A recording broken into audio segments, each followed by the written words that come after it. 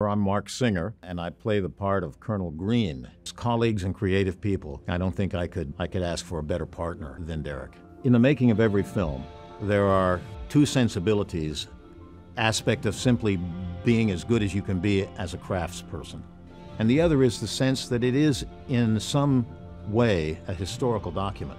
People in the future will look back on this and see us as we were, not only as filmmakers, but as expressive of the times in which the film was made.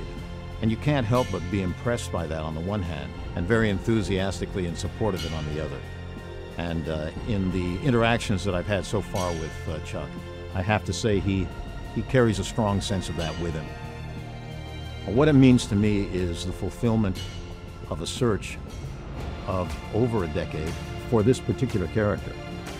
And Derek has created this, Derek Ting, our director, our auteur, that it is a fulfillment for me of a quest to put on film a personality that most clearly reflects, if not all, at least many of my salient features.